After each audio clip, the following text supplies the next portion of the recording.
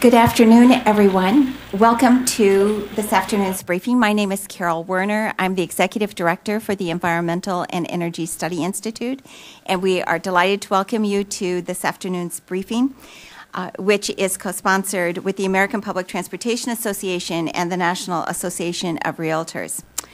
So many times we hear what's really important in terms of thinking about where our homes are or what really matters when we think about trying to sell a home. And so often we hear it's location, it's location, it's location, right? Well, today we are very, very pleased to be hosting this briefing where we're going to take a look at a report, a new report that was commissioned by the American Public Transportation Association that is being released today. And this report is titled, the report is titled The New Real Estate Mantra, Location Near Public Transportation. Hopefully all of you got a copy of it outside the room. And we are going to hear today firsthand in terms of what we have learned as a result of this new study on the new real estate mantra. And we are going to hear about it from perspectives from people who are engaged in public transportation as well as the real estate industry, to look at these very, very important issues that really affect where we live, how we live, and what are the consequences in terms of thinking about property values and the issues that really matter in terms of thinking about how decisions are made with regard to where transit is and also what that means with regard to locations where people choose to live and services be provided. So to start us off today, I would like to introduce the President and CEO of APTA, the American Public Transportation Association, Michael Melaniphy. And Michael's career has been spent in public transportation with more than 26 years of experience in both the public and private sector leadership with regard to this. He has been involved on executive committees with regard to the Transportation Research Board, TRB, which, as you probably know, holds major conferences with thousands of people here in Washington every year, looking at every aspect of transportation.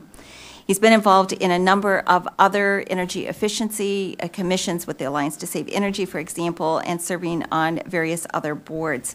And I think another thing that is very important about Michael's experience is that he brings also business experience from a bus manufacturing perspective.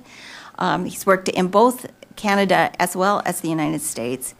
And he has also led public sector transit agencies, including being the general manager of Charlotte Transit. So I think in terms of the leadership he provides at the national level now, heading up APTA, he brings a very rich experience coming from both the private sector as well as being on the ground in terms of leading transit agencies right where we all live.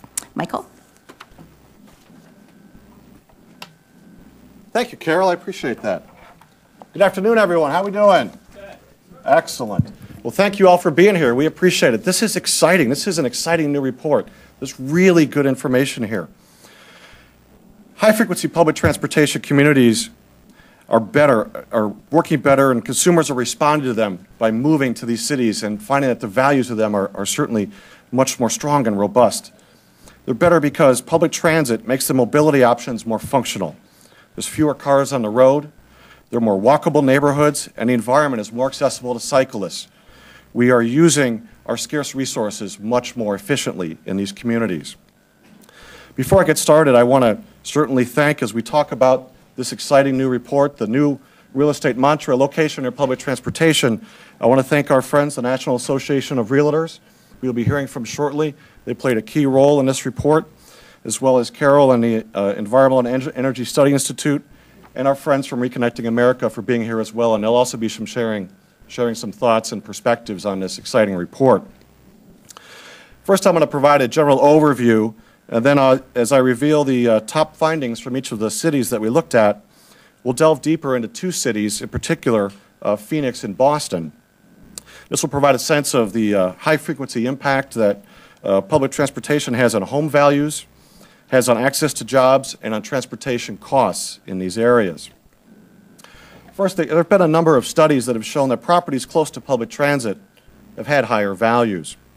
This study adds to that data by noting that during the recession, home values outperformed other properties in the region if they were located near high-frequency public transportation. I don't know if you can put that slide up there. We looked at data from a five-region representative sample of the U.S. It showed that average sales prices with residences in close proximity to high-frequency public transit were more stable during the recession, supporting the assertion that public transit access helped mitigate the effects of the recession on property values. You're seeing there the 5 cities, Boston, Chicago, Minneapolis, St. Paul, the Twin Cities, Phoenix, and San Francisco. We're looking at there is the zero baseline is looking at the aggregate of the region, the performance of homes in the region. The blue line is the performance of those homes, the home values that are along the transit corridors, that they responded much more positively to the impacts of the recession. And the magenta line below are those homes that were in the region that were not along the transit accessible corridors. And the fact on average that home values performed 42% better on average in this study when located near high-frequency public transportation. Now, what do I mean by high-frequency public transportation? That includes heavy rail, commonly known as subways, and for you in D.C., the metro. There's light rail, commuter rail, and bus rapid transit. Let's explore why home values performed better when they were located within a half mile of these high-frequency transit corridors. First, consumers are choosing neighborhoods with high-frequency public transit because they provide more mobility options. People like having the opportunity to have different options for different trips. It's so important that we not be focused on one mode, that we take the most efficient and effective mode for each individual trip.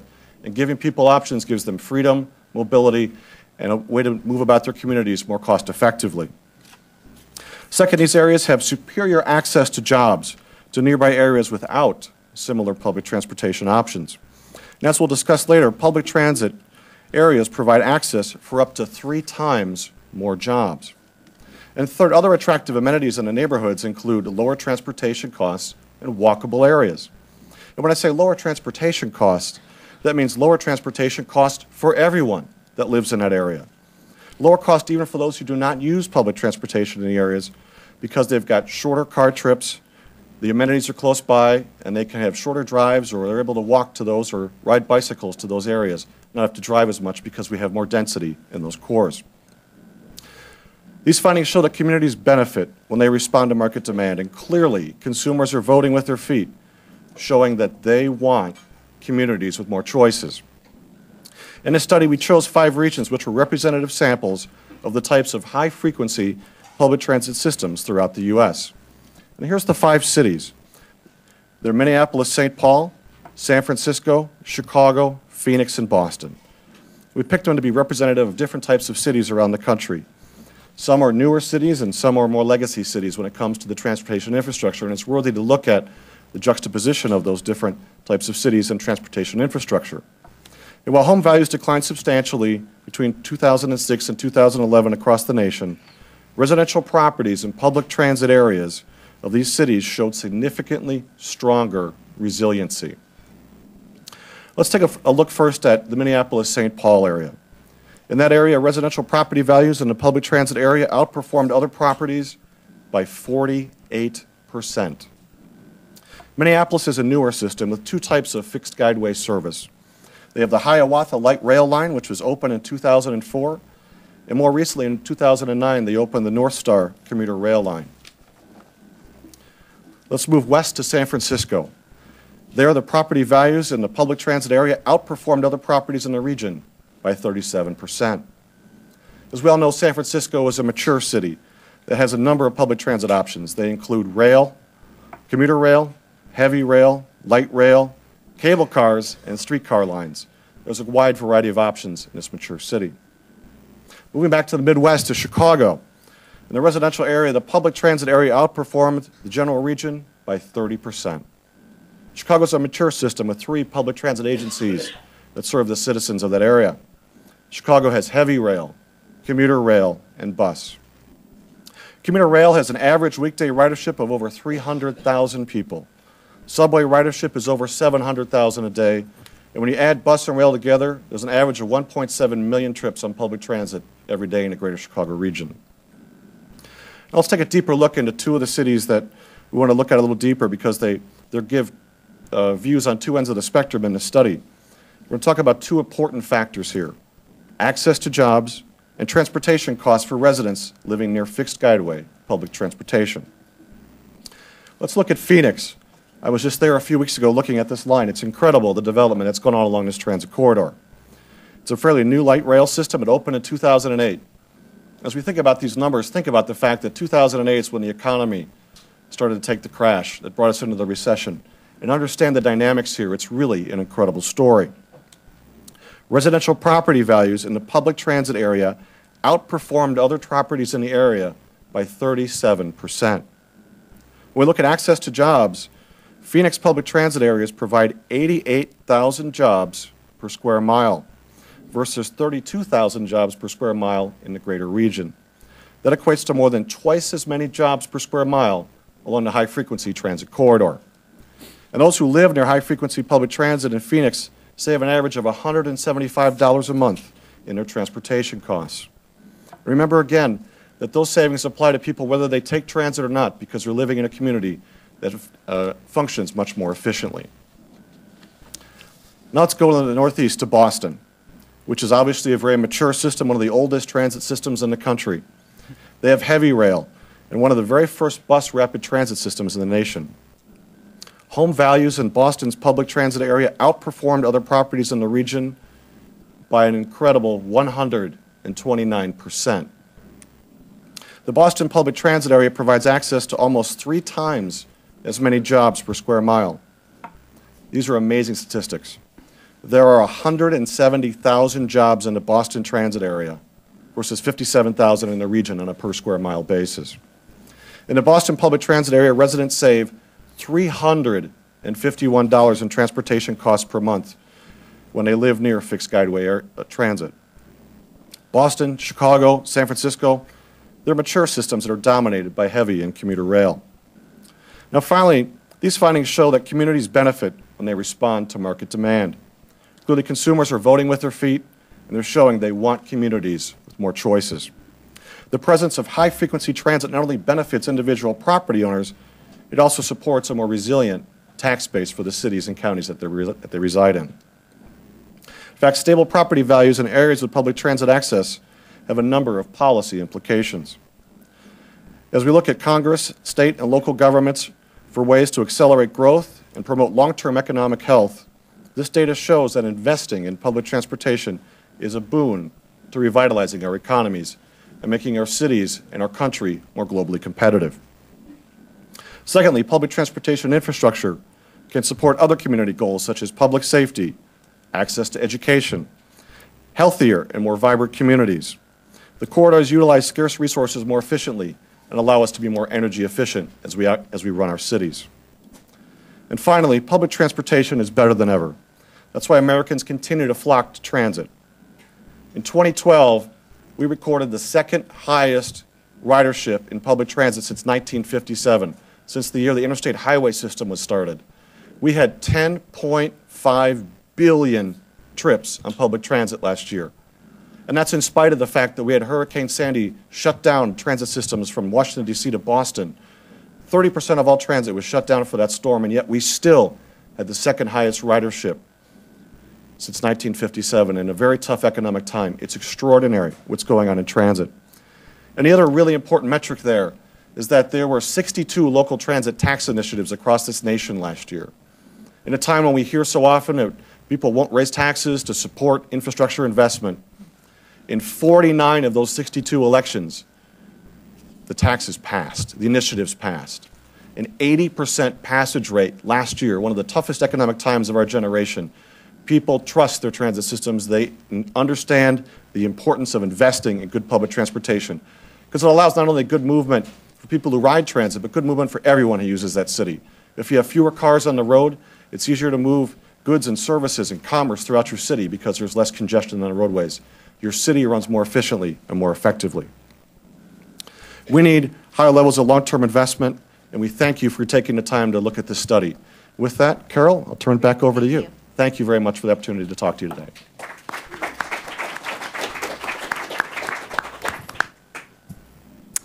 Lots of good information there, and during our time of Q&A for discussion, hopefully we can delve into some of the details even more. And at this time, I would like to introduce Jed Smith, who is a senior economist with the National Association of Realtors. And of course, the National Association of Realtors was partnered with APTA in terms of the commissioning of this important report. Dr. Smith is the Managing Director for Quantitative Research with the National Association of Realtors. He's been involved working on real estate issues for a couple decades, looking at housing, commercial real estate, tax and planning issues. Before that, he brings, again, a rich business experience, having also worked for Washington Gas and with General Electric's power business. And he has also been an adjunct professor, so he brings together a lot in terms of his work in looking at the economics behind real estate and transit. Jed. Thank you. Good afternoon. It's nice to be here today, and there's good news. The housing market it continues to recover, and that's great news. And of course, to a significant degree in many parts of the country, that recovery is supported by or done in conjunction with transit. So that's very good news. In terms of housing, sales are up, prices are up, and the American homeowner has gained about $1.4 trillion of additional net worth in the last year. So that's good. However, that's not the real reason you buy a house. You buy a house for lifestyle purposes. It's the type of place you want to raise a family, possibly. You may live in a neighborhood that's walkable and with a lot of amenities. You may want a place that you can get to a job easily and so forth. So there are real financial benefits to buying a house, but also there is a lifestyle decision involved there. And high-frequency public transportation helps to promote communities, home ownership, and a general quality of life. In other words, among the things, we can reduce congestion, and those of you who live in the Washington area, commute to the Washington area, or have seen the Washington area, and that's all of us, know just how congested this area can be. So anything to get rid of some of that congestion is great. Rapid transit can foster economic development and go a long way towards mitigating air pollution. You know, we all breathe air, and it's kind of nice to breathe clean air, and that's something that this can certainly promote. Now, as far as home ownership goes, home ownership provides a lot of value to families. Obviously, there's the economic value, and that gets in the paper a whole lot. But there's also a lot related to the quality of life. Families that live in houses and neighborhoods, walkable neighborhoods, whatever, tend to have a higher quality of life as measured in a variety of ways. Educational achievement. The people stay in school longer. They have better test scores, whatever. Civic participation. Have a community. Not a place where just people come and sleep, but rather a place where people interact, get to know each other. It fosters a higher quality of life. There are health benefits to home ownership. Homeowners tend to be healthier, happier, whatever. Less crime, better maintained properties, and decreased demands for public assistance. Now, how do we know this? Well, economists have done a variety of econometric and statistical studies that measure all these variables and then allow for all sorts of different impacts and so forth, and come up with peer-reviewed literature that shows this type of thing to be true. So in short, home ownership provides vibrant communities, a nurturing family environment, increased civic pride, and to the degree that rapid transit can have an impact, and it clearly can in many environments, that's good, providing a variety of options, transportation options, and so forth. So looking for a second at the advantages of high transportation, high-frequency transportation. You get a lot more accessibility to jobs and amenities. You know, it's kind of nice to be able to walk down the street to a restaurant rather than pile in the car and take a 20-minute ride. You get walkable communities. Walkable communities are nice places to live. You get a mix of uses, a mix of people, a mix of backgrounds. We've already heard that transit is job-friendly, and that's kind of a key issue these days. Jobs are still in short supply. I know unemployment's going down. We'd like to see it go down further because unemployment fosters a lot of happiness among those who get a job. And of course, they're then in a position to buy a house or and raise their family in a better environment. And transportation can provide a variety of housing options. We've got a new generation coming up, millennial generation, and their tastes are a little different from what we had maybe 50 years ago, where the typical person wanted 4 bedrooms on a third, half an acre, 30 miles, 20 miles from the city so they could commute an hour by car. Millennials are looking for walkable communities, places where you know your neighbors and so forth, and this can very definitely be promoted by high-frequency transportation. So what are the key benefits? Well, first of all, that's 42% housing value advantage. In other words, there's a lot of money on the table, and high-frequency public transportation, among other things, can help from a financial point of view. But there are many benefits to the communities which go beyond the financial, and I've just discussed them. And right now, consumers, to a significant degree, are choosing neighborhoods where you've got increased mobility, you've got more access to jobs, walkability, as we say, and they're voting with their feet. So this is good news. The good news today is that the housing markets are headed up. And the other good news here is you see the advantages of rapid public transportation. They've been documented, and hopefully as we go down the road, we'll continue to see advances in this area and promoting not just economic value, but also social value for the country as we get to walkable communities and so forth. So thanks very much. Thank you.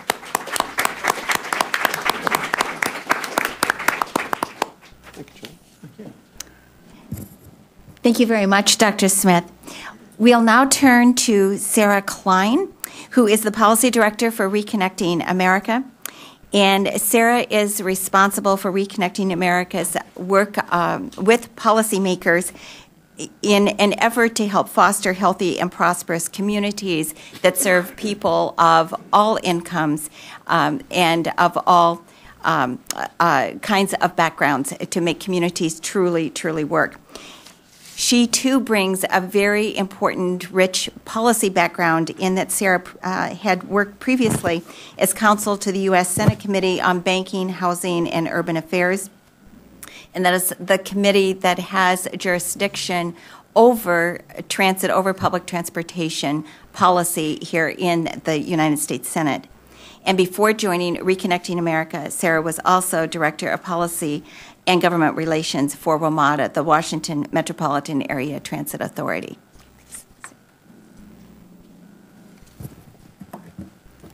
Great. Thank you very much, Carol. And I want to thank APTA and EESI for inviting me to join the panel today. I am really excited about this report, and I'll tell you why. For those of us who have worked in this field for a while, the resiliency value of transit in helping communities remain strong has been something we've long suspected.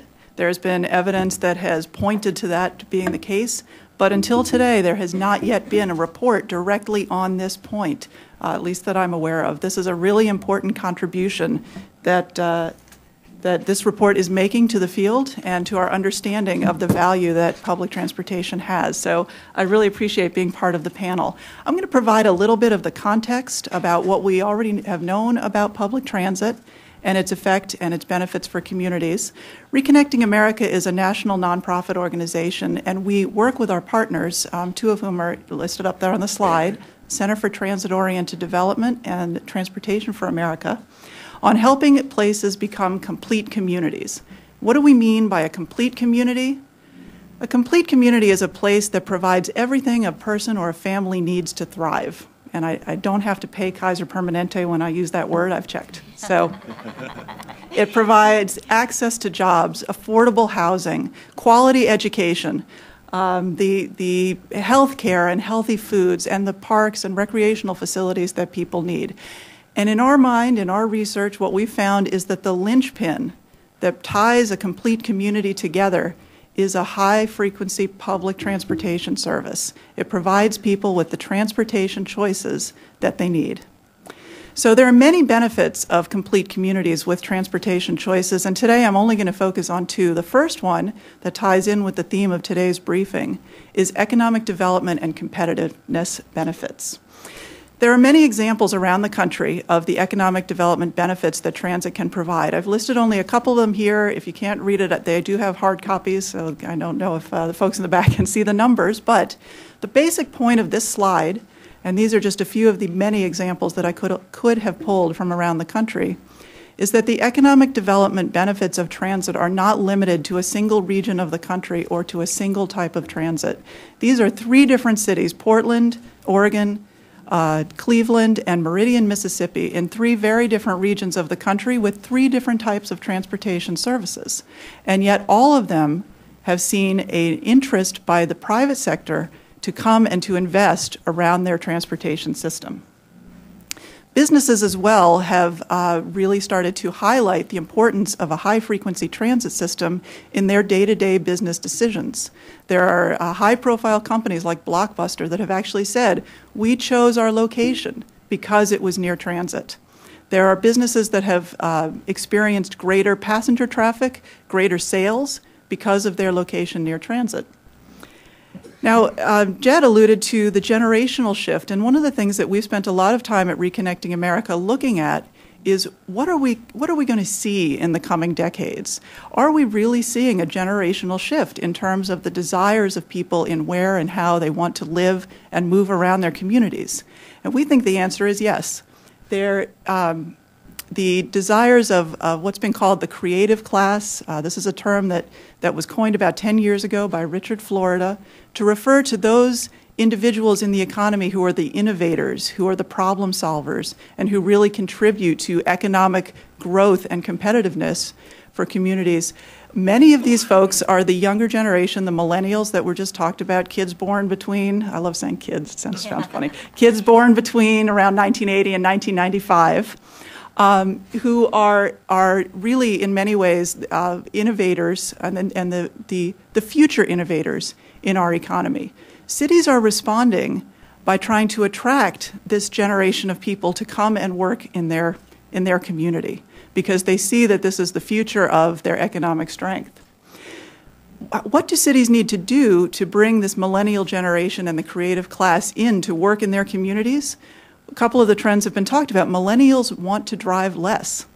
They are actually showing the trend of driving less than their previous generations have done. They are waiting longer to get their driver's licenses. They are affirmatively looking to live in the types of communities that were just described, with affordable homes, near a high-frequency transit service, with other amenities that give you the ability to walk to access all of your daily needs. The chart that you may or may not be able to read from the back, it shows a couple of different pieces of research that I've kind of put together just because I think they illustrate this trend. The left-hand column of the chart shows the cities in the United States that have the highest percentage of college-educated 18 to 34-year-olds. This is a proxy, because it's the data set that we had available, a proxy for sort of the millennials and the creative class. Cities, many of them were covered in the report. We have Boston, San Francisco, Minneapolis, St. Paul. They have a high percentage of these innovators in the new economy. The next two columns in the chart illustrate that these cities are all in the top 10 nationally when it comes to public transit usage. So the middle column is the percent of jobs that are accessible by means of transit in those cities, and the right-hand column is the percent of commuters who take transit. So these cities that have this high concentration of the millennial generation, these younger folks, also have among the highest transportation use in this country, and I think that this is indicative of a trend of what we're going to see more of in the future, and I think instructive for cities that are looking to bring more of these younger people in. They're going to need to think about how to get some numbers like this. They're going to have to think about how to invest in a high-frequency public transportation system. Just briefly, I'm going to spend some time on one of the other benefits of public transit, which is the benefit for households in terms of the savings that they receive when they live in a transit-rich environment. So the pie chart all the way on the right, that red piece, or kind of orangey red piece that you see, shows the percentage of a family's budget that they have to spend on transportation when they live in a neighborhood that is very auto-dependent, when you basically have to get in your car to get to anywhere. They spend about, on average, about 25% of their family budget on just transportation. Zooming over all the way to the left and looking at the little orangish red slice in that pie, that's the percentage of a family's budget that they spend on transportation when they live in a transit-rich neighborhood where there are transportation options and they don't have to get in the car for every time they need to go anywhere. Now, this is important for families, obviously. If they get to save some money on transportation, they can go and do other things with it. But why is it important for cities? It's important for cities because the people who have additional disposable income, they can use that and spend it in the local economy. And it continues this cycle of giving back to the local and regional economy and helping to keep that robust. So I'll run just quickly through this. Not surprisingly, because of all these great benefits I've talked about, demand for housing near transit is growing. In fact, research by Arthur Nelson at the University of Utah says that if we were really going to meet the demand for housing near transit, every single new residential unit that we build between now and 2050 would have to be near transit. It's a tall order. Demand for transit is also growing. Cities are recognizing the benefits that transit provides, and we have done a survey of projects all across the country and identified over 700 projects that are being planned, designed, and built in regions around the country. This is not just a few regions, this is everywhere. Of the 700 projects that we've identified, about 500 of them have cost estimates. They're far enough along in the process that they have a rough idea of how much they'll cost. So for those 500 projects, their total cost is about $250 billion. Now, I've got a slide up here that shows how much money was dedicated in the recently passed federal transportation bill, MAP 21, specifically for the purpose of new transit. It's a little bit short of the need. In fact, if we continue investing in new transit at this rate, it's going to take nearly 80 years to build all of the projects that you saw on the previous slide. And these communities should not have to wait that long. So, the conclusion of this is that while states and localities are doing, as Michael Melaniphy said, they are passing sales taxes, they're putting up a lot of their own dollars to build these projects, the federal government needs to help too. It's not easy. I've been in the seats that some of you are in now, and it's tough, but it needs to be done. Thank you very much.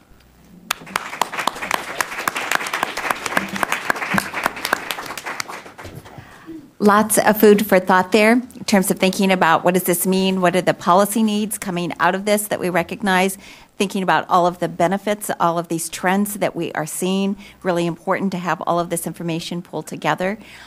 So now is your chance to ask questions, offer comments with regard to this brand new report.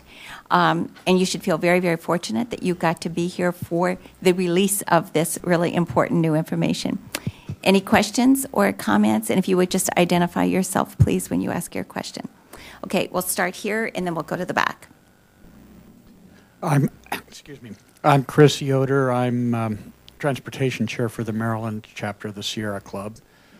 And my question, I'm thinking of Jed Smith with the Realtors, but anybody could chime in.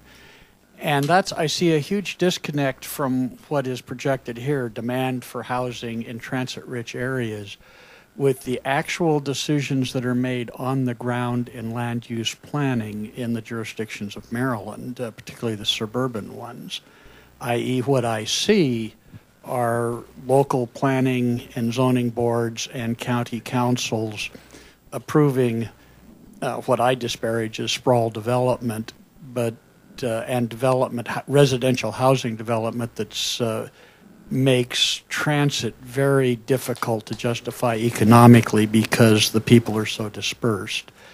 And I wonder if somebody could comment on what I perceive as the disconnect between what was said here and what I see on the ground. Probably everyone will want to take a stab, but did you want to start, Jed? Sure. Well, all real estate's local, so it'll vary from region to region. And specifically, I think you're going to see increasing demand for central city or urban environment types of properties. And so I think it's not so much an issue of what various boards are doing, but what the consumers are doing by voting with their feet and with their demands. And so I think that's the real place that the important vote is cast when somebody puts money down for a house. And I think you're seeing increasing interest in places near transportation. So regardless of what people are doing, I think you're going to see people voting for what they want. And in many cases, that'll be transportation-rich environments. If I could jump in here, I think one of the things we're seeing now is that communities are understanding that public transportation is about so much more than just providing a seat, a ride from point A to point B. It's part of land use. It's part of a transportation system. It's part of the economic viability of a region. When you think about how all of us move about our communities, we're not constrained by geopolitical lines. You don't stop at a city border or a county line when you go to the store, or school, or medical care. You move about your cities much more freely and openly, and public transportation is doing that much more. And we're seeing that cities have looked at what's made them competitive as we've come through these economic challenges. And those cities that had good, rich public transportation options were more resilient. They rebounded more quickly. They got people back to jobs more quickly because you can't get people back to work if you can't get them to work.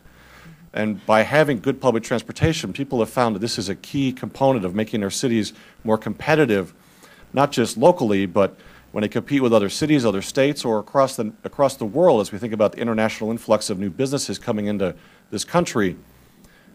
One of the key things that people ask for when they're bringing their businesses to cities is, do you have access to good public transportation? Because they want to be able to attract good employees to work in their environment. So it is a land development, it is a policy piece. It's much more than just about transit. Transit isn't just the thing. The thing is all the movement and the use of the system to make their city work more effectively. And one last piece before I toss it over to Sarah, who I know is going to give us insightful thoughts. The U.S. Census is projecting that by 2050, we'll have 100 million more people in this country. We have to find more efficient and effective ways to utilize our existing infrastructure so we can move these people about, not have our cities choked by congestion. And putting good public transportation options in those cities is going to make a big difference in how we make our cities more efficient and effective going forward. Sarah. Yeah, is this on? No. It just stays red, not green.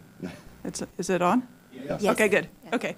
So just a couple of brief points. I mean, I agree with everything that's been said. I will say that it took us a long time to get to the land use that we have today. I mean, the patterns that we see of development, which are in many places very car-based and based around roadways and suburban neighborhoods with cul-de-sacs, that didn't happen overnight. It happened over many decades. And it's going to take us some time to move towards the newer, I think the more desired model that we've been talking about. So I do think we've seen in a lot of places that there are forward-thinking folks who are trying to respond to the demographic trends that we're seeing, but it takes people a long time to get into the sort of mindset of doing something different.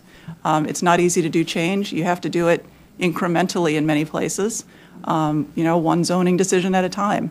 So I do think that there is, perhaps there are individual decisions that are not necessarily those that we'd prefer to see, but there are trends nationally and in the communities that we're working in towards people thinking ahead and trying to get the mindset towards building the communities near transit that we want to see.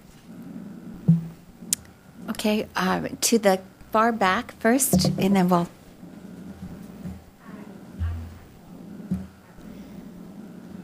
Screen. My name is Tamika Monterville. I'm with the Transportation Planning Office, or the Program Office of the Federal Transit Administration. Hi, Sarah.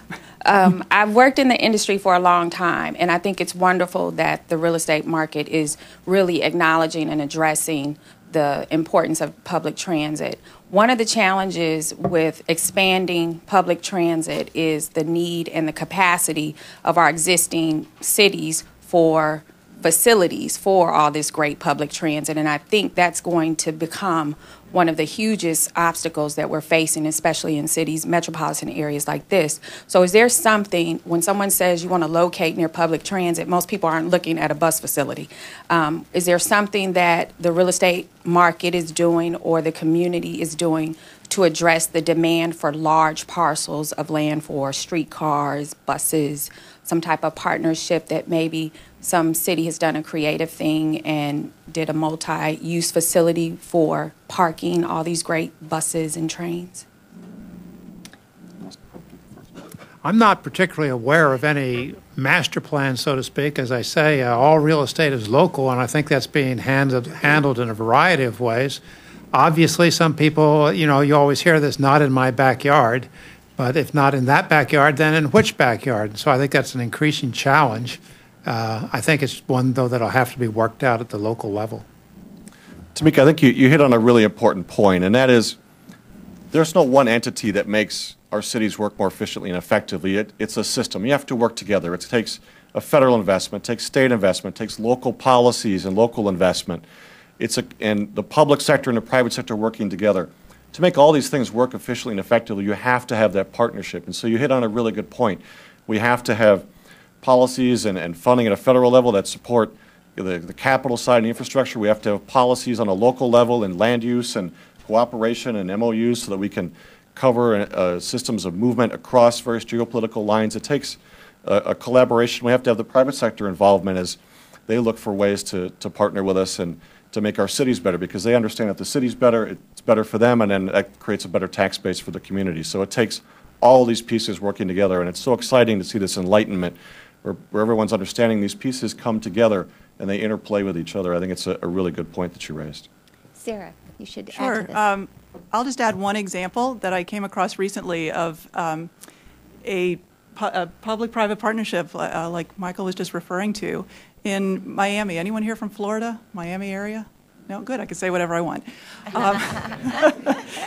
Miami-Dade Transit, which is a division of the Miami-Dade County government, is actually partnering with a private developer to build a joint facility. It's not actually a bus garage, but it's a bus transfer facility. So lots of buses coming in every day, lots of people getting on and off and transferring. And so they are working with a developer on the same site to have both the bus transfer facility for passengers and also some retail and a theater and some residential units. So there are innovative projects like this where they're trying to work with transit and address the transit needs to make sure the buses can go in and out, but also give people what they want, which is to be able to work and shop and live near that high-frequency transit service. And they also just opened an exciting new terminal at the airport where the train comes into the airport, bus services there, interconnectivity across different modes. It's an exciting opportunity right there in Miami as well. Exactly. That's a really, really interesting example, Mike. Thanks. Okay, we had a couple hands in here. Okay, here first, and then we'll go to Darren after that. Thanks. My name is Michael Kiefer. I'm a recent transportation engineering graduate from Purdue University. And I will be the first to admit I'm pretty young and green at all this, but I do fit the stereotype. I mean, I myself would like to live, next to a transit-oriented development. However, the cost of constructing one of these stations or just the infrastructure in general is one thing. But from my understanding, now correct me if I'm wrong, but the cost of actually upkeeping and maintaining these systems is quite considerable. And there are relatively few systems in this country that are actually profitable. So how do you, foresee, I guess, the future of maintaining, or just from the financial perspective, these numerous systems and the 700 projects that, or 500, whatever you said, that are identified throughout the country. Lots to say about that. Mike, you should start. Well, I think you have to look at the financial picture as the total package. The development that's gone along these corridors is extraordinary. Let's talk about Phoenix. Phoenix put in $1.7 billion for the light rail line that opened in '08. So it opened when the economy was hitting, as it was diving to the bottom. Since that time, they've had over $7 billion of economic investment along that corridor. Universities, businesses, homes moving along that corridor. So that's how you have to look at the economic piece. You don't look at each individual piece. It's the total economic impact on that city. How strong is that message? In Mesa, Arizona, where Mayor Scott Smith, very conservative Republican, vice chair of Conference of Mayors, he flexed his highway money to build an extension to the rail line in the city of Mesa. 4 universities have moved along that corridor, are moving there right now while they're building the rail line. That's how you measure the economic impact. It's about what it does to the entire city. Yes, it's important that we make sure that we invest in state of good repair for our systems, that we don't just put the capital infrastructure in place and then walk away and say, oh, it's all done, it'll last forever. It's important that we continue to look at that, we make that investment. And just like when you all buy a house or you buy a car, you have to put maintenance into it and plan for that and budget for it. We have to do that as well in our public transportation systems. And that's part of that partnership, where each of us has a role, whether it's federal, state, local. They all have a role in that. But it's the economics of it. You have to look at it on a bigger picture, what it's doing for the economies of those cities.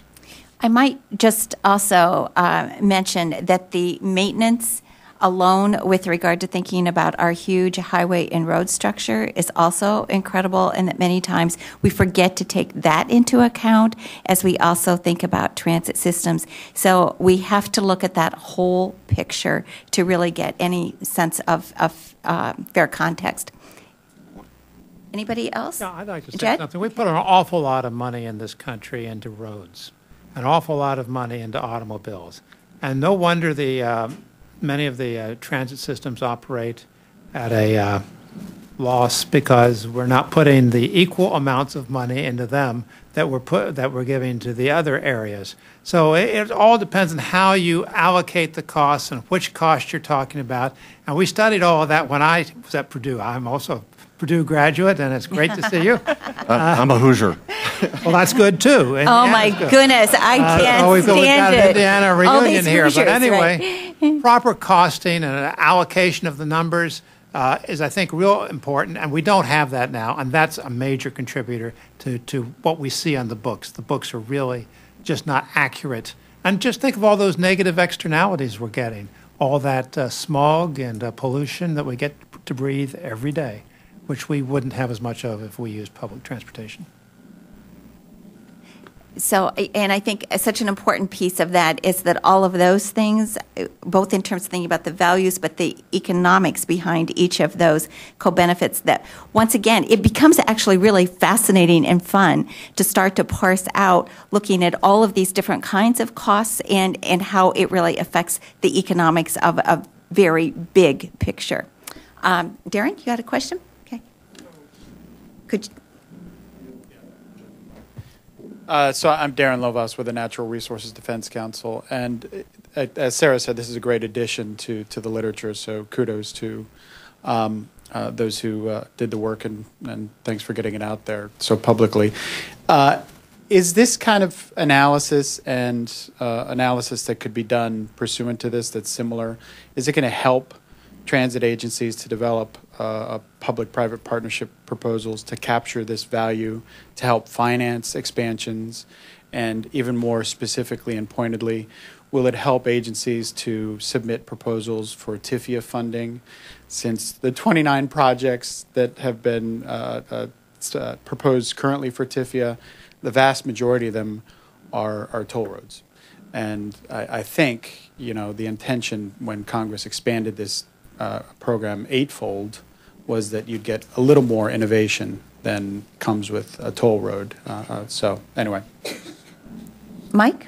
Well, I think, one of the things that's reviewed in the evaluation of the submissions, and we certainly appreciate everybody making their submissions for TIFIA loans, is that looking at those where you can show more partnerships, more of a shed of benefits, others that participate in that, having this new, very current body of work that looks at things in its current economic time is an important tool. And part of the key here is to raise the collective awareness of these impacts, and nothing helps that more than having data. And as you can help build that collective database, as you can build new partnerships, help people to have the awareness and have the understanding with the data behind them that these are good things to do, it builds that partnership, and I think it's going to forward and advance the cause even further. If I could offer Sure. something. Go ahead, Jed. There are two things that are going to capture people's minds, dollars and cents and quality of life. And I think this report makes a good start towards showing people some of the benefits from rapid transit as related to both of those. So I think it's a good step in the right direction. Okay. We'll go here first and then back here. Okay. Hi, I'm Eric Wolf. I'm just a member of the public who interested in public. That's okay. Right. But I am interested. I'm looking through the study, and I noticed that all of the areas that had the biggest housing drops are outlying areas, which is exactly what you'd expect, irregardless of transit. That's where the exurbs were. It's where the building was. It's where the housing crash was. The housing crash, I've never heard an economist say it was because of public transit or lack of transit. It was because of horrendous loans. When you're looking at 2006 to 2011, methodologically, how did you separate the housing crash and the fact that values in far-flung areas fell much faster than inner city areas? How did you separate the transit causes from just what was happening in the economy? I didn't do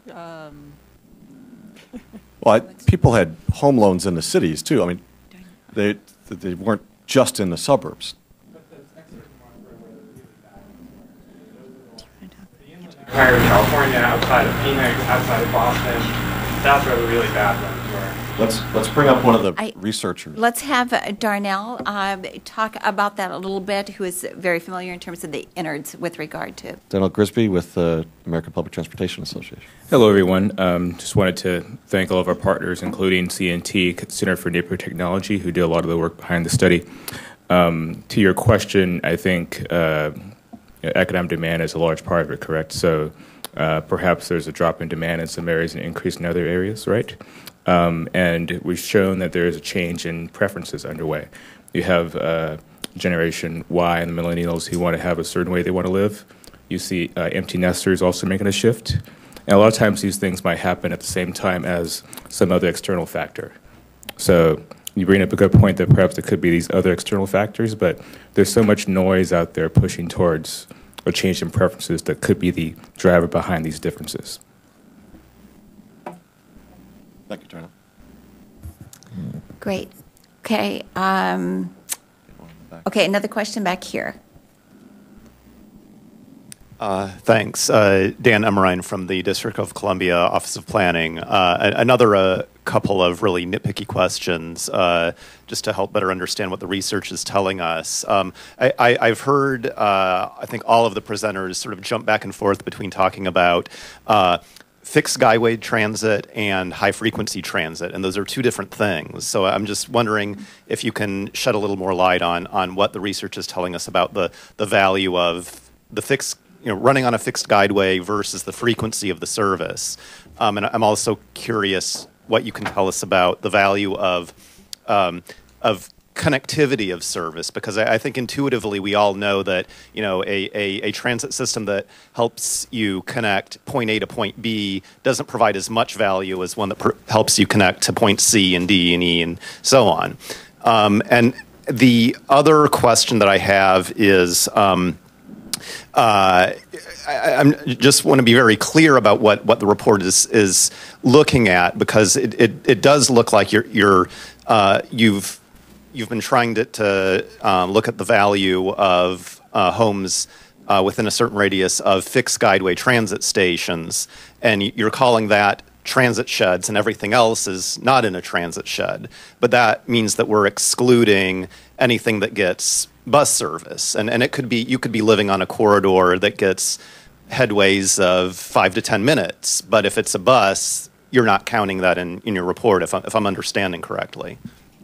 So there are two main drivers behind variation in the report. One would be, what is the transit connectivity index? You'll see this in the report. And what is a transit connectivity index? It's the measure of transit access that has that's actually around a station. So within a half-mile radius of a station, how many connections can you make within a 30-minute connection? So essentially, what was done there's a buffer around the station of approximately half-mile. That was done 5 additional times, and each additional point was measured of what kind of access you have from the station, and that was weighted appropriately. And what you find in the study is there's some direct relationship between the connection between transit connectivity index as well as the transit access shed. So the transit access shed is 30 minutes by public transportation scaled by the frequency of service. And we've done this by using what is known as general transit feed specification. It's a way that most transit agencies actually communicate their schedule systems. So the researchers were able to actually compile all this information. And when you combine the transit access shed and the transit connectivity index, you get a general sort of feel about how much general service there is available to a given user. And the connection between those two gives you the difference in performance. So that explains why there's a difference between cities. And you can expand that, extrapolate that out to explain the variations amongst a variety of different situations. So the answer is, if you want to have higher home values, at least as they're connected to transit, you want to have more service. So adding more service is the key driver, not the fixed guideway system necessarily, to answer your question directly.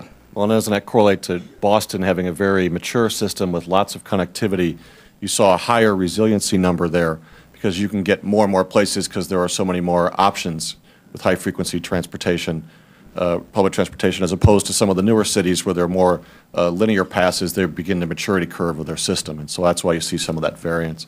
And as we look at BRT, it's also about the infrastructure you put in place with it. The more you have real tangible assets where you've got stations that reflect their community that are unique, you've got pavers and landscaping and things like that that tie in a fixed corridor, you see a higher yield toward that being a high-frequency corridor like you see on the Health Line in Cleveland or out in the system out in Eugene, Oregon. So it's looking at systems that emulate that type of fixed alignment where people feel a concentration of transit's going to stay there. There's a permanency to it. So you can get that type of outcome from things beyond a fixed guideway system. So buses could also accomplish that if they have the right kind of frequency, but traditionally you'll see that through a fixed guideway system, which could include the BRT system, which was discussed. So, a fixed guideway usually is BRT and light rail, streetcar, heavy rail. Or bus rapid transit, right? Right. Okay. Great. Thank you very much. Over here first.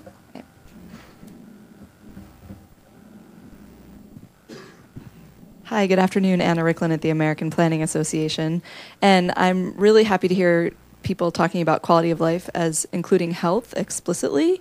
There was a recent study published in the American Journal of Public Health that showed that folks who access public transportation by walking and use public transportation regularly got a lot more physical activity in their day than people who didn't. And of course, it was more beneficial for people who accessed train lines because they saw that there was more regular access to train lines than to other forms of transportation. But my question is, how is public transit and what is your perspective on what we need to do to improve public transit in our suburban cities and our suburban areas, and how we can have land use and developers come together on that more? Do you want to start first? Sure. That's a great question, and I'm glad to hear you echoing the importance of public health, because that's something that really I think is often missed in this conversation.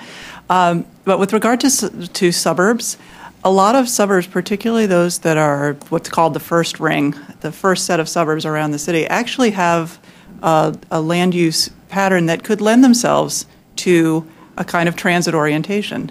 There's often an older downtown-ish area that can be the focal point for creating a walkable neighborhood.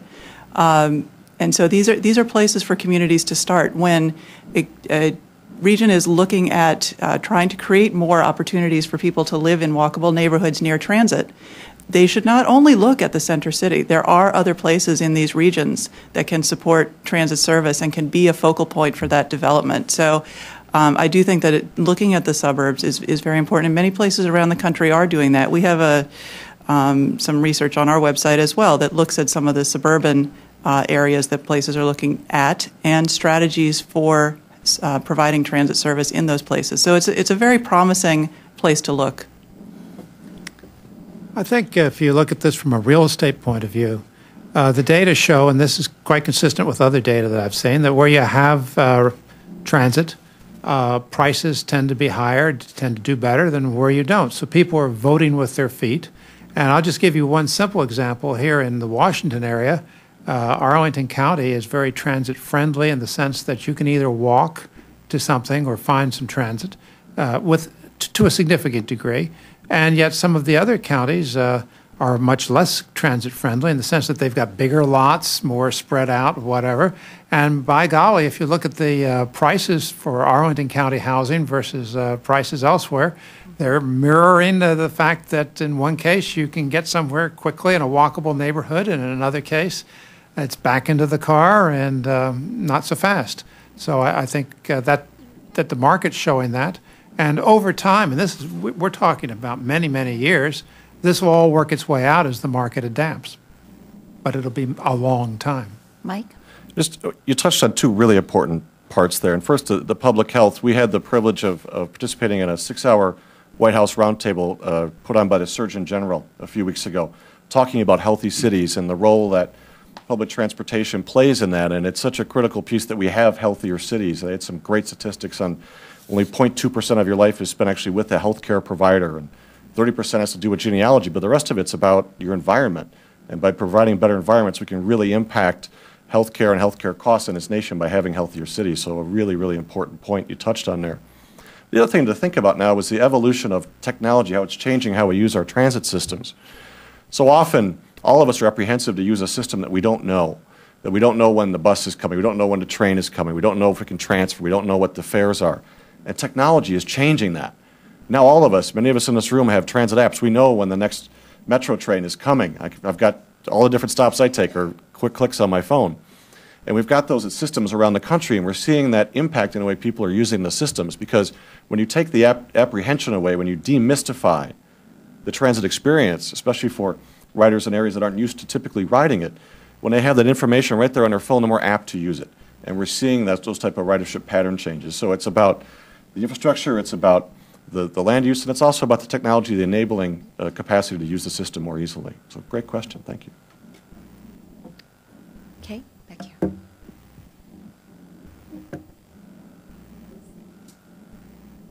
Hi, I'm Megan McCanna with Congressman Tom Petri, and we are working on a value capture bill to open RIF and TIFIA loans to business developments around public transportation to hopefully provide a suitable, dedicated funding source to pay back these loans. And I'm hoping you can just maybe elaborate on the business benefits and how you think this study translates to the development of businesses around public transportation. Okay, great. Mike, do you want to go first? Sure. I think it's a wonderful thing to be looking at this. For so many years we've made these investments in public transportation, and others have yielded the benefits around those developments, and to look at what's that really worth, what's the value of that. We're seeing city after city now really doing the studies and capturing that value and telling that story, and the more they tell that story, the more it builds the case for more companies to relocate along those corridors, because they see if others are doing it and they're reaping economic benefit from it, that it's really helping to build a case and make those cities stronger, more resilient. And so I think you're going to see more and more of that discussion, and we certainly appreciate the work of the Congressman on this effort. Sarah, Sure, do you want to add, or Jed? Yeah, I'll talk to you for a second about Metro right here in Washington. If you went down to Clarendon in the 1980s, there wasn't a whole lot going on there to draw you there. It really was not that charming a place. It was there wasn't much to buy or do or anything else. Now, if you go to Clarendon, it's a happening place. So, what's the difference? Metro. They came, and by golly, you've got all these vibrant businesses in a vibrant neighborhood instead of parking lots. That's a great example. Let me give you one other example. Savannah, Georgia. There's a streetcar that runs through the historic downtown. And do you know who pays for the operations of that streetcar? It's a partnership between the city and the business community. those businesses see a benefit from the tourists who are able to get around the old cobblestone streets on the streetcar rather than having to carry all their shopping bags by hand and walk. So that's a very direct example. They're not voting with their feet. Those businesses are voting with their wallets or their dollars. They see a benefit, and I think the Congressman's bill is actually a really exciting opportunity. I think a lot of people often think that this issue is very local. The benefits to business and how it gets returned to the transit. But I do think there's a role for the federal government here to encourage and support this kind of activity. So I think it's a really exciting bill that you're working on. Great. And I must say, at other times when we have looked at transportation, we've had folks from Philadelphia in terms of thinking about the SEPTA system, Chicago, and also Cleveland. And we've had business people in terms of local economic development officials as well as Chamber of Commerce officials who have been all about business and why they needed transit, because it was absolutely key to local economic development. And it was a very, very serious business opportunity. And they felt it was a huge requirement for successful economic development activity. There were a couple other questions. Okay, here. On the other side there. My name is Jeff Booth with Hall in the Night, but I also chair the New Start Working Group in the Community Streetcar Coalition. I'm also a board member of Reconnecting America and a board member of American Public Transportation Association. I want to your bill, the issue is, and to your comment, we've been giving value away as transit. Yeah. We have been generating value in project quarters, and we have not captured it. And unless the transit agency owned the property, there's no way for them to capture the value and get that return on investment for what they create in a community. And so I think one of the challenges is cities are building transit systems to begin to look at differently about their system, to begin to explicitly capture that value and have a conversation with the local government as they're developing the project and doing economic development land use in the quarter. So how can we more explicitly capture value of the project? Now, that's also a conversation with the local government, because typically land is owned by the local government decides land use, and working with the private developer in terms of economic development to be able to have a more explicit value capture mechanism. And the real challenge is there has been some value capture done at Union Station in Denver, the Transbay Terminal in San Francisco. We worked on that loan under TIFIA for the Transbay Terminal, where there's got to be value, and you have to create a TIF district or some way to repay the loan over a 30-year period. But I'd encourage you to also look at cities who are looking at streetcars, because in that case, cities have the ability to influence land use development decisions and therefore can more effectively engage in dedicated funding source to repay a TIFIA loan. So I'd love to talk to you about that, because I think what's happening in the industry is we are having a new conversation in the industry about value created by transit, and this report illustrates that. I think transit agencies are more explicitly looking at that as the development of their new system. So I'd love to talk to you about that, but I think we are seeing a change happen in terms of transit agencies' communications with their local government to get more value to the system. Great. Thanks, Jeff. And obviously, it's really critical. I was also really struck in terms of the conversation, too, how it's so important in terms of different elements within communities really coming together so that they hear about these experiences and think about what are the different components and the rationales that all need to be brought together, because each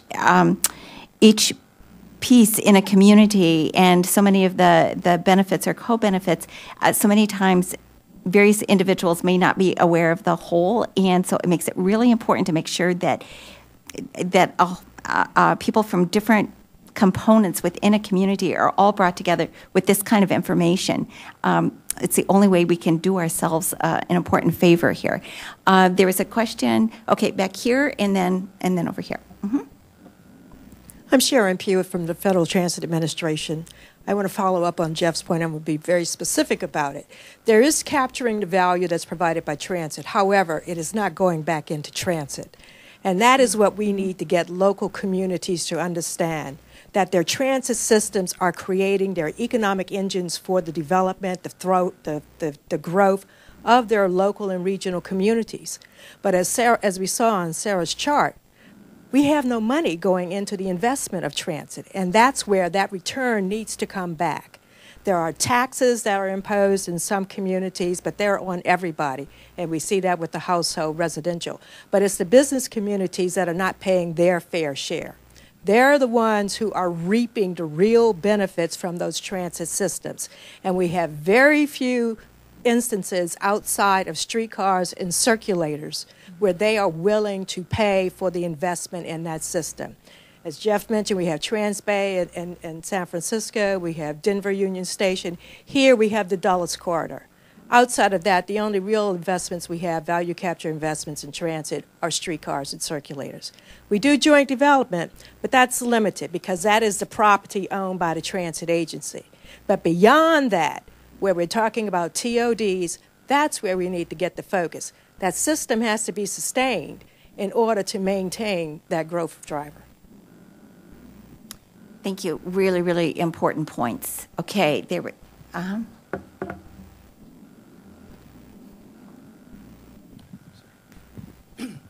Thank you. My name is Emeka Moname, infrastructure and transportation consultant. Sarah, it's good to see you.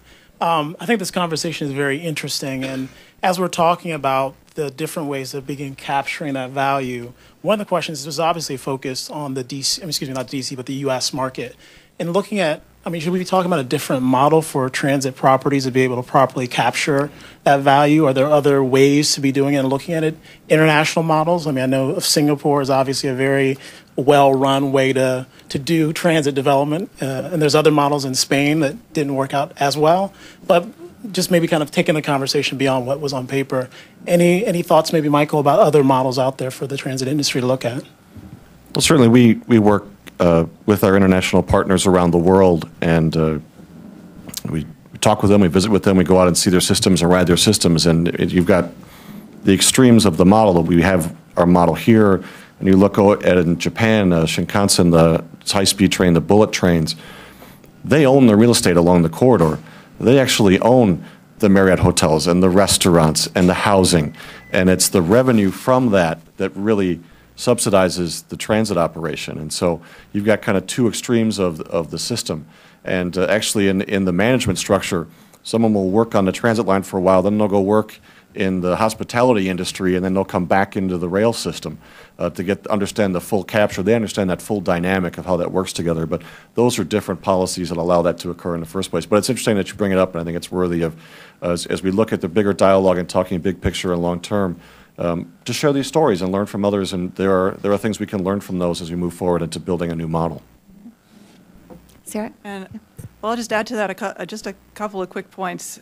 That's a really important difference between the international model and what we have here in the U.S., and the kind of corresponding element of that is that the entity that's currently capturing the value from transit, in addition to the businesses, is the local governments that are getting the bigger sales taxes, property taxes, et cetera.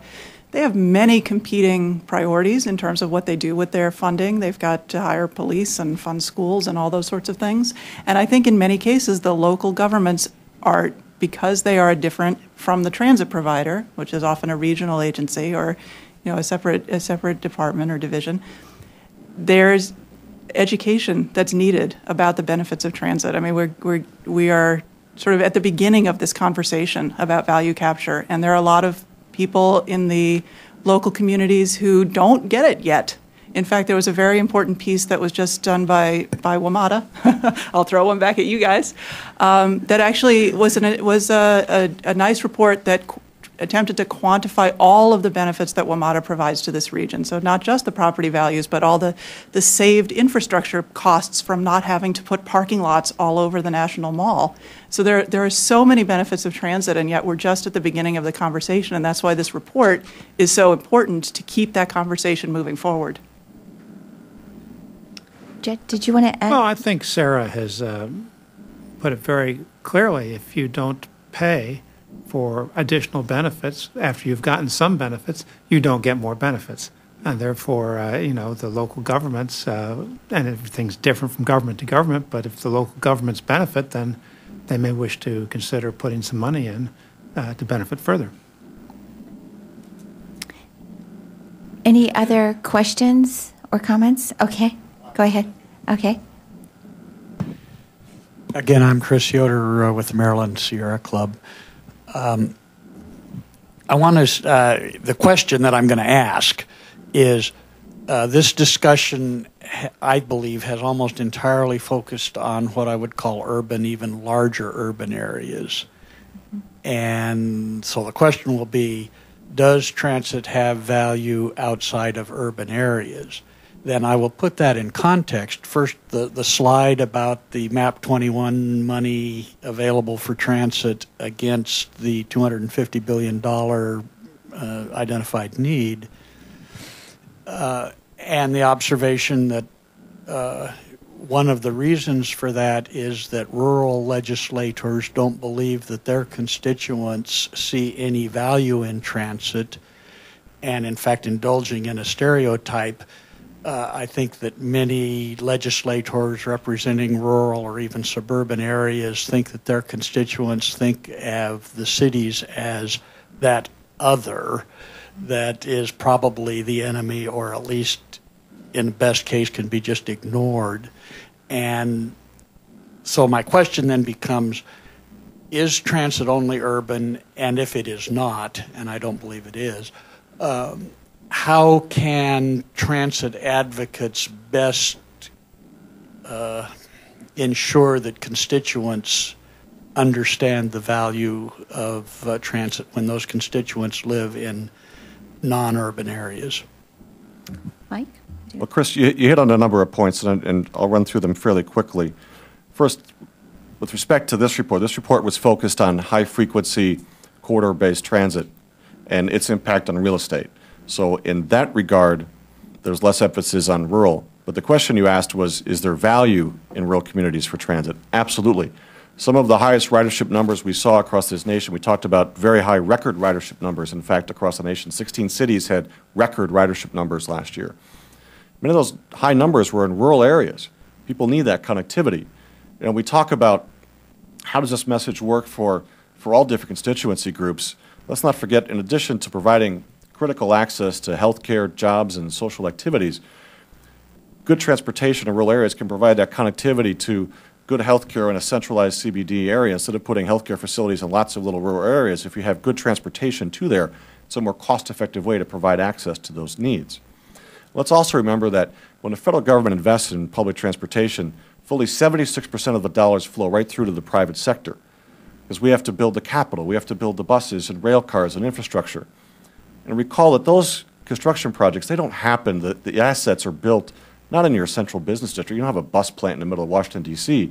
You have it in rural areas. You have it in Anniston, Alabama, and Pembina, North Dakota, and you've got a big rail car facility in the middle of Nebraska and rural Illinois.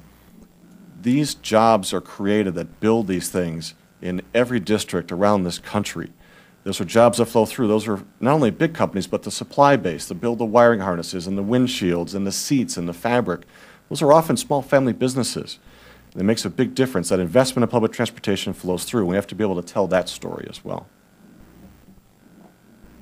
Anybody else want to comment? Okay. We have time for one last question, if anyone has one.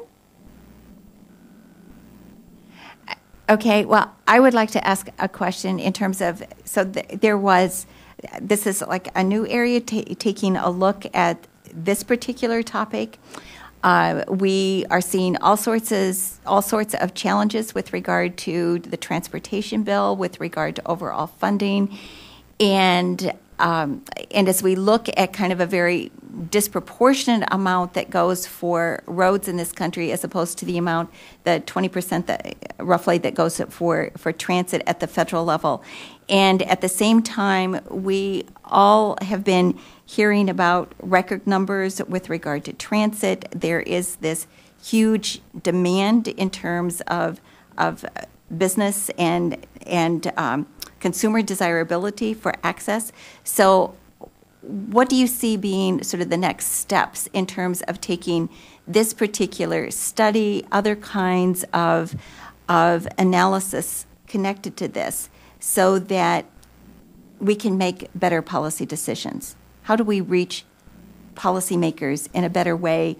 How's the real estate industry going to take this kind of information, get it around the country to to help in terms of decisions, et cetera.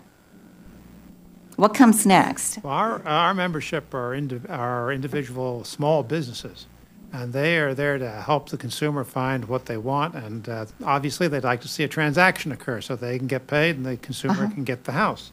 And one of the things that I think our people are going to find is that calling transit options to people's attention, the desirability of certain areas over others, is going to be real interesting to people. And so from a marketing point of view, because our people, among other things, are salespeople helping the consumer get what they want, this is a marketing tool to tell them these are your options and maybe you ought to consider this. I think in the discussion and the dialogue, it's not about transit versus roads. Right. I'm the transit guy. It's okay to take a car for some trips. Okay? I own a car. But you have to do a combination. It's what's the most efficient, most effective trip for the needs for the trip you're taking. And if you can take transit for many of those trips and your usual work trips, fully 60% or almost 60% of all trips on transit are for work, you can take those on transit and then use your automobile for trips that don't operate along that transit corridor. And that's okay, and it's finding that right mix, that right balance. And I think when you give people options, they'll choose the one that's best for them, and it makes our cities work more effectively. So I think that's, as we heighten that awareness, we've got more parties that understand it. We look at bigger policy pieces that fit together and realize that it's not just transit and land use and health. It's all these different parts that fit together. And I think as we raise that, we make our communities better. Great. Sarah. Yeah.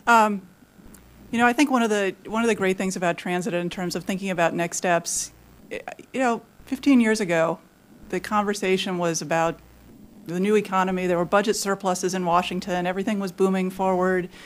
Tech stocks were through the roof, et cetera. We didn't know then that we were going to face what we faced in 2008 and the recession and all the associated impacts of that. The concerns that were in people's mind in the past decades are not there now. They're different. The environment that policymakers are working in now, it's about how do we restore economic growth.